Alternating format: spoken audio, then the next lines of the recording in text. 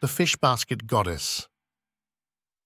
A long time ago in ancient China, all roads to the capital of Luoyang were swarming every day with people from the 4 corners and 5 directions. Merchants came to trade silk and tea, and students arrived on the shore filled with hope for their luck in the imperial examinations. Parents bought sweet cakes and other goodies for their children to munch on while they watched puppets, acrobats, and lion dancers. For their children to munch on while they watched puppets, acrobats, and lion dancers.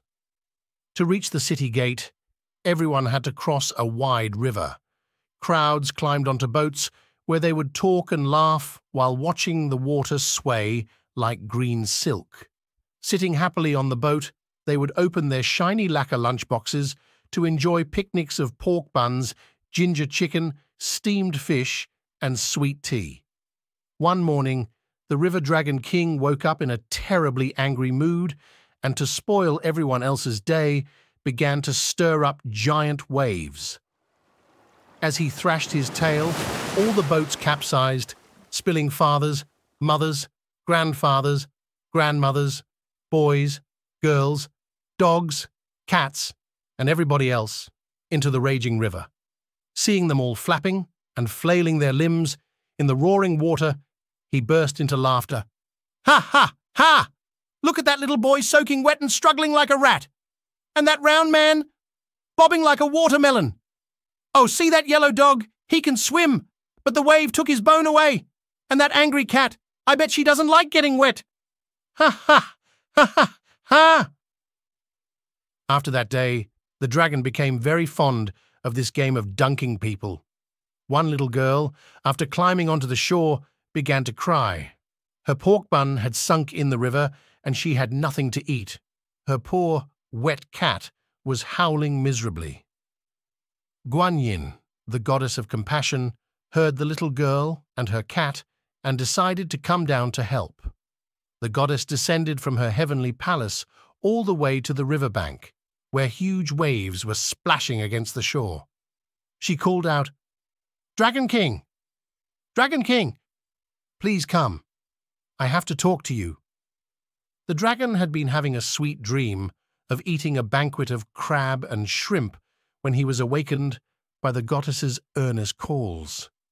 Annoyed, he quickly left his dragon bed and rose above the water. When he saw a beautiful young woman standing alone by the cliff, he was too surprised to say anything. Guan Yin opened her mouth and said most respectfully, "Honorable Dragon King." She smiled, her face shining with compassion. "I'm here to ask you to stop making waves. They are certainly enjoyable to look at, but do you know that they have also made many people miserable?" "Ha ha, ha ha, ha!" The Dragon King laughed until his whiskers shook. "Pretty lady, of course I know. That's what makes me happy." Guan Yin tried to be patient. "But many good people have suffered because of your happiness." "Ha, ha, ha, ha, ha, ha! Who cares? I'm having a lot of fun." Not only did the Dragon King sneer at the goddess's pleas, he decided to show off his power to this pretty woman. With a roar as loud as thunder, he thumped his tail as hard as he could, making waves leap up as high as mountains. Seeing that the dragon would not be persuaded, Guan Yin flew back to heaven to think of something else. When she returned the next day, she transformed herself into a fishmonger and walked straight into the city's marketplace. At the busiest spot, she set down her basket. Since she was very beautiful and the fish inside her basket was very fresh, with shiny scales and moving eyes, a crowd soon started to gather around her. Everyone wanted to see the beautiful fishmonger, and in a few minutes, all the fish were sold.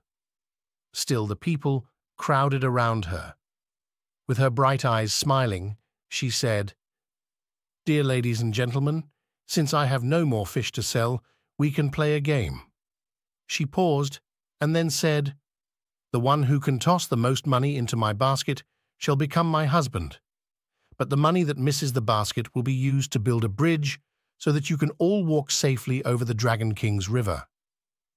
The crowd cheered. A young man cast the pretty fishmonger a suspicious glance.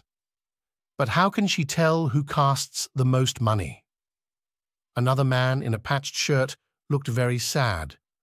"But I'm very poor, and so I'll never have a chance to marry her." A third one burst into laughter.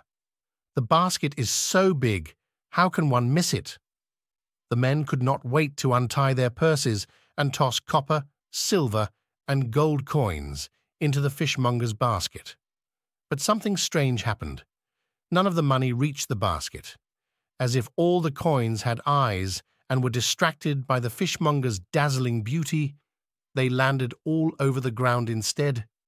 A year later, a magnificent bridge had been built across the Luoyang River. The Dragon King, although he could still stir waves, could no longer have the pleasure of dunking people. When he saw all the children with their mothers and fathers, grandmothers and grandfathers, and cats and dogs walking happily across the bridge, he felt so defeated that he even lost his power to make waves. In the midst of this newfound harmony, the village flourished like never before. The bridge not only connected two banks of the river, but also brought the hearts of the people closer together. The fishmonger, with her mysterious beauty and wisdom, became a legend in her own right. People said she had the gift of foresight, knowing that the construction of the bridge would herald a new era of prosperity and peace for the village. Her act of collecting coins, though misunderstood at first, was seen as a catalyst for unity and cooperation among the villagers. The young man who had cast a suspicious glance, the man in the patched shirt, and the one who laughed, all realized that their contributions, regardless of size, played a part in something much bigger than themselves. The bridge stood as a testament to their collective effort, a symbol of their shared dreams and aspirations. As for the fishmonger, she never married anyone from the village. It was said that her heart belonged to the river and the bridge that spanned its waters, ensuring safe passage for all who crossed it.